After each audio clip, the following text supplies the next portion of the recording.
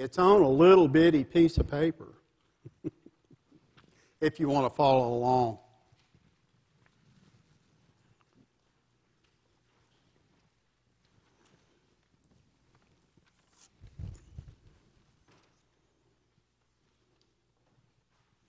Being a child is a wonderful thing.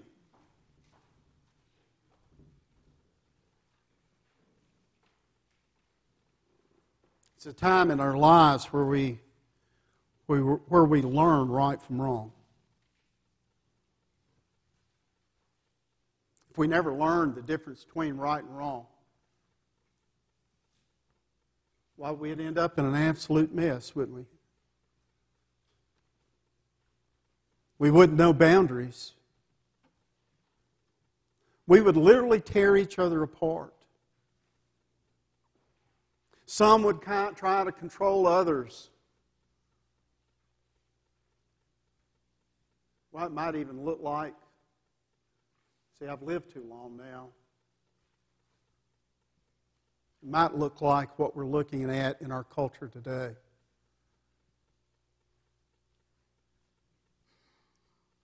It's a wonderful thing to be a child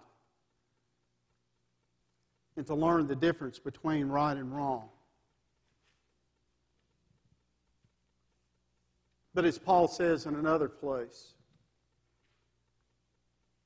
the thing that I want to do, I can't do. At least not all the time. My addition. The thing I want to do, I cannot do. The thing that I don't want to do is the very thing that I do. And then he calls himself a wretch, and that's kind of what we often think of ourselves. Is that true? When we can't do the thing that we want to do, when we fail, we feel wretched. And then Paul says, but thanks be to God through Jesus Christ.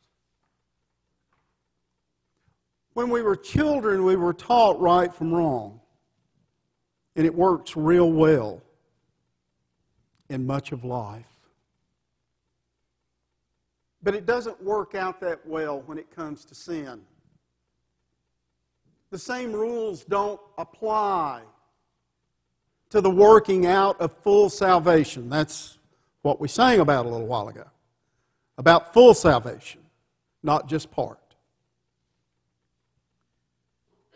You see, we've been warned not to eat of the fruit of the tree of knowledge of good and evil, for in the moment that we eat of it, what will happen, church? We'll die. But the death that we will die is a death to sin. And the death to sin will separate us from the love of God. And I have not met a single person that attended church more than once that wanted to be separated from God. Last week I used this measuring cup as a metaphor. The measure you give. You understand that what I have to offer you this morning,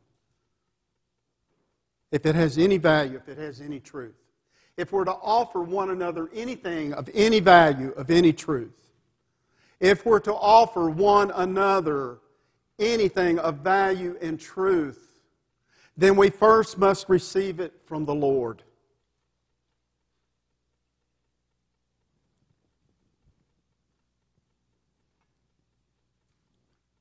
You see, the law is good.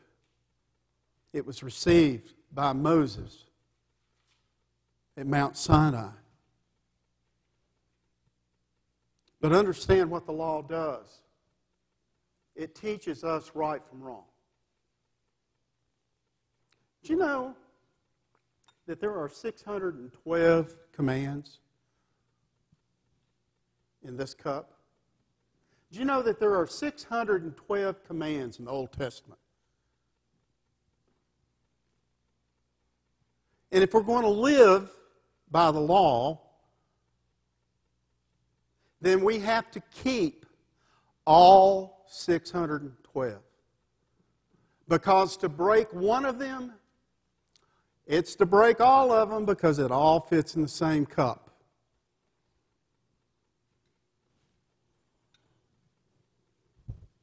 Paul was a Pharisee. He was a Pharisee of Pharisees. You remember? We learned that in Sunday school. Paul, before he came to know Christ, was a Pharisee. He was a student of the 612 laws, commands. He knew all 612. And not only did he know the 612, but what the Pharisees would do is much what you and I do. Let's just admit it. We do this. We find one command in the law, and then we set about telling each other a set of rules how to keep that one law. And so where there's 612, we end up with literally hundreds of thousands, and what we end up doing, it's going on right now. It's been going on as long as the church has been around, debating and arguing how to keep the law. The question is, do we want to remain children like Saul and be Pharisees of Pharisees the rest of our lives? Or do we want to become the men and women of God? And so, look at your note here to follow along. The Old Covenant, you see, the Old Covenant, the Old Testament is like a measuring cup. And all I'm trying to say is that there's some stuff that belongs in this cup, and the Apostle Paul talks about it if we listen closely. It contains the law, circumcision, and flesh. Let's see if I can make sense of this right quick. It's all in this one cup. We know what the law is. That's the Old Testament. There's 612 commands. They all fit in this cup. It's a measure. Circumcision. It's an outward sign. Circumcision is an outward sign. It is a reminder. I don't want to be crude here. And I'm not being crude. I'm just trying to make things simple. Every time a person who is circumcised would go to do their daily business, they would be reminded multiple times in the day that they had made a covenant with God that they would keep all 612 of the commands that are in this cup. Circumcision is an outward sign to remind the one who is circumcised that they must keep all 612. And then there's the flesh. This is kind of hard to get to. You'll just kind of have to trust me or go do a whole lot of reading on your own. And if you want to do the reading on your own, come see me. I'll point you to the books, to the ones I agree with and the ones I disagree with. That's the only way you're going to learn. But the flesh, quite simply, is this. Do you have a conscience that bothers you? We've talked about this. Do you have, come on, church, I have a conscience. Do you have a conscience that bothers you? Yeah, that's the flesh. You see, it goes like this. There's 612, and there's 612 commands. We want to keep them. There's not a child out there that doesn't want to be good. We want to keep them. And then we have this outward sign. Kind of breaks down because we're not all circumcised, are we? You see how we can't even talk about certain things in church? Good gosh. But we all have a conscience that nags at us. And it will remind us every time that we break. Is that right? Somebody nodded their head. Every time we break one of those rules, one of those commands, one of those laws, our conscience will set in to bother us. But as it says right here, look with me. Look at the 5th chapter of Galatians. Verse 14, for the whole law is summed up in one single commandment: you shall love your neighbor as yourself. If, however, you bite and devour one another, take care that you're not consumed by one another.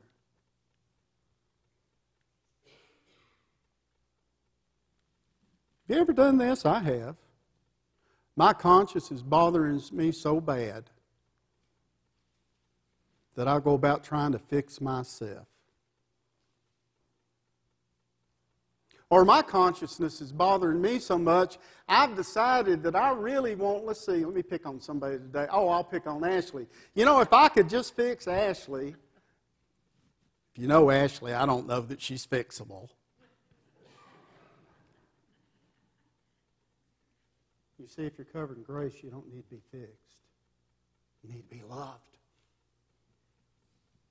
But sometimes it's just simpler to bite and devour my neighbor, wanting Ashley to live in a way that I know that I can't live. But if I could just hold you accountable, and if you would live it, then maybe I could believe it.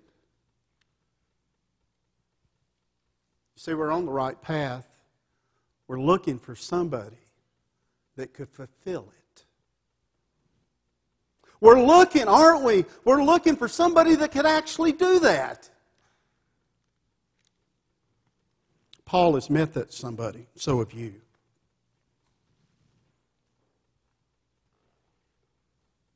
You see, there's a new covenant. What's in this cup?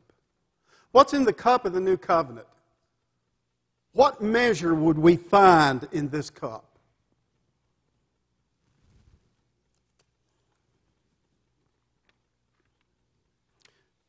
You see, the new covenant is like a measuring cup too. Paul says, I'm just using Paul's words. Freedom. Freedom from what?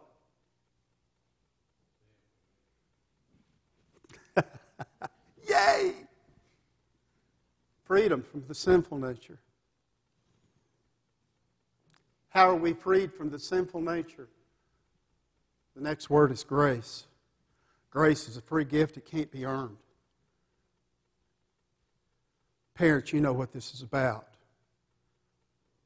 No matter what your children do, no matter how heinous it is, you're going to do your best to love them.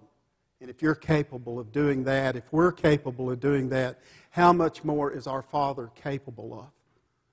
By showing His love through Jesus Christ. So there's freedom and there's grace, but there's something else in this cup. It's the Holy Spirit. So let me just try to show you what I think, what I believe. Let me show you what I've experienced. Because at the end of the day, the only measure I have to give you is what I've experienced. This is the Old Covenant, and this is the New Covenant. Now, we're tempted to say which one we want, and I'm going to tell you that ain't going to work. Try it. Every child does. To become an adult, you got to test and try all of it, so knock yourself out. But here's what I've experienced. And we prayed about it a little while ago. Remember that part of the Lord's Prayer? Lead us not into temptation. Remember that? Well, I'll tell you what I'm tempted not to do. I'm tempted not to forgive you because I want you to change. I'm tempted not to forgive you. But I'll tell you one even worse than that. I'm tempted not to forgive myself. In other words, I'm tempted to look Jesus Christ in the face and to say, oh, I am so unworthy that I'm not going to forgive myself. But now, Lord, you know I'll do my best to change. How's that working for you right now? So don't throw either one of these away. Learn how they fit together. And that's what the Apostle Paul's trying to teach us, is how these fit together. Lead us not into temptation, but what, church? Deliver us from... Now, the next time that your conscience is bothering you, like right about now, because you don't know if you agree with me or not, and that's okay. The next time your conscience bothers you, would you just consider this? That you're just like the Apostle Paul. When our conscience bothers us, the Holy Spirit is at work in our lives to prevent us from doing what we want to do. And if we're prevented from doing what we want to do, guess what we will do? We'll do what the Lord has called us to do. Let me put it another way. Lead me not from the temptation of giving you this, but allow the Holy Spirit to take this. All of those 612 laws and everything that we can add to them, and to get us to name it and to see it, what we're afraid of, what's dividing and separating us, just name it and watch what the Lord will do with it. The Holy Spirit will lead us to freedom. Is that complicated? The Holy Spirit will lead us to freedom. Isn't that the Exodus story? Isn't that exactly what God did? Isn't that exactly what God did? That He sent Moses down into Egypt to deliver His people from slavery. And where did He deliver them to? To the wilderness. And what is that wilderness called? It's called sin. You see, the first move is to be set free from the world. And then the second move is in the promised land, my friends. Because the promise is that He would send another comforter, another advocate, the Holy Spirit, the one that will deliver us from sin into the kingdom of heaven. Let me put it another way. I keep talking about the same thing. When we find ourselves in fear, because we know on the inside that the works of the flesh are obvious, I'll raise my hands on the ones that I know that I have done in my life.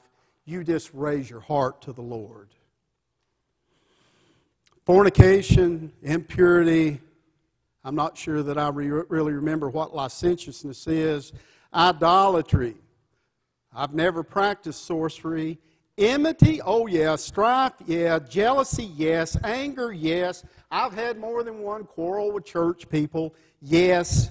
Dissensions, oh you bet. Factions, envy, drunkenness, I did that one time. Carousing. Oh yeah, I've done that too. And things like these. I've done all those things. And I'm still tempted to do those things.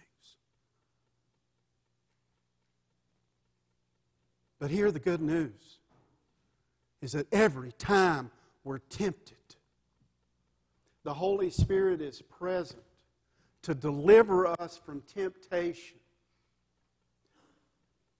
To deliver us from temptation so that we won't fall into the evil and we'll stop devouring one another and live in grace.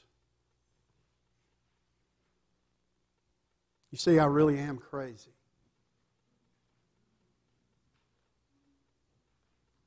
It's a whole lot easier to stand up as a pastor and say, God loves you, and let me tell you why. And you walk out the door feeling good but can't figure out how to love one another. I'm trying to teach us how to take what we believe and to put it into practice. Because, my friends, the very thing that the Apostle Paul feared would happen is happening today. We're turning back to live by the law.